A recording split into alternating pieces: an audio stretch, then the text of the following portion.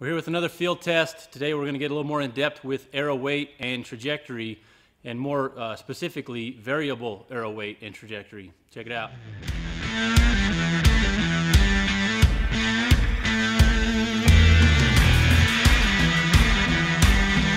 how does the weight of your arrow affect your trajectory downrange?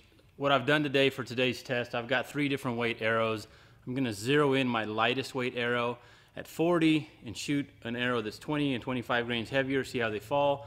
And then I'm going to go back to 50 and do the same test and repeat. Now this is only going to apply to my specific setup with my weight of arrows. As you go heavy in arrow weight or lighter in arrow weight, your trajectory is going to be slightly different.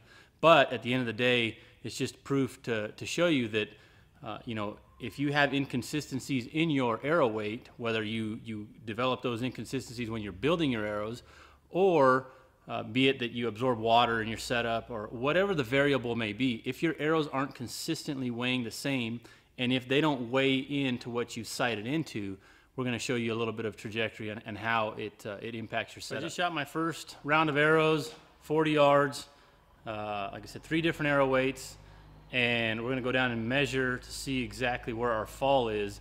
And just want to clarify, the first group of arrows that I zeroed in was 405 grains per arrow.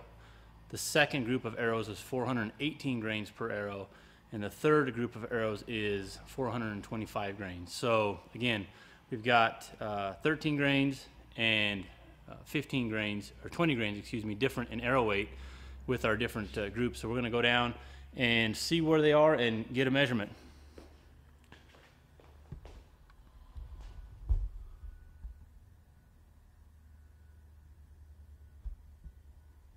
So we're down at the target now.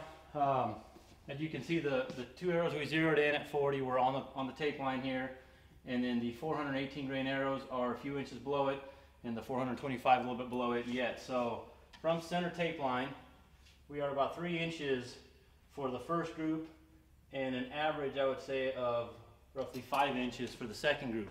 And again, that's a 40-yard shot distance there. From this group to this group, obviously 20 grains is pretty substantial. You'd have to screw up with your tip size or something to mess up that bad.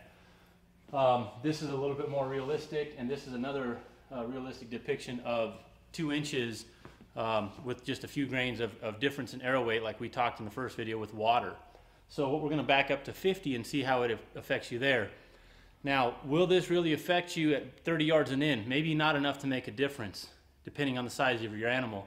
But at the end of the day, this is just to show you that some guys that pull 2 different arrows out of their quiver and shoot them, and they don't know because they've never weighed them, they hope for the best, and they think that they're grouping sometimes.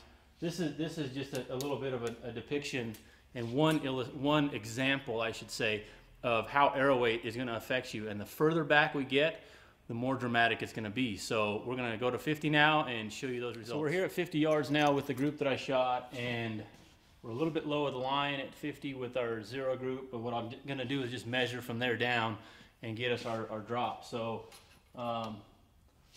we are roughly 6 inches of drop now from the first group to the second group, and that's 13 grains difference in arrow weight.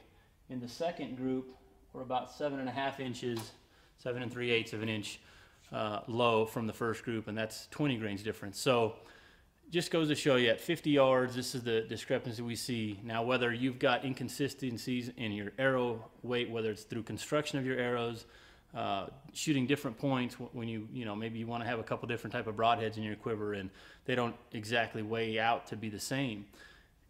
Add into the effect if you get a rainy weekend like I tested in the last video, you start to add all those factors together and you start to get that spread in the consistency of the arrow weight. So this is just a little test with my bow, the Defiant 34. Like I said, it's about 73 pounds. Shooting, the arrow speeds were between 280s, the low 280s and low 290s with the different arrow weights. And this is what I got at 50. So you take this out to 60, 70, 80, 90 yards, and you want to be consistent. If you're not consistent with your arrow weights and your building of your arrows, and you take into effect weather, all those things are going to limit your effective range and start to push it further in. If you're shooting, again, 30 yards and in, maybe not a big deal. You know, maybe even 40 yards, it's not enough to be an issue for you. But when you start stretching that out, then you start to see the difference in impact. So hope you enjoyed this video. We're going to be bringing more field tests in the future with just, you know, different variables and scenarios you can encounter in the field in a bow hunting situation. Once again, if you like this video and our videos, please subscribe and leave a comment. You know, we're always interested in hearing your feedback. And also, you know, if you've got an idea for another test you want to see us put together, let us know. Thanks again for checking it out.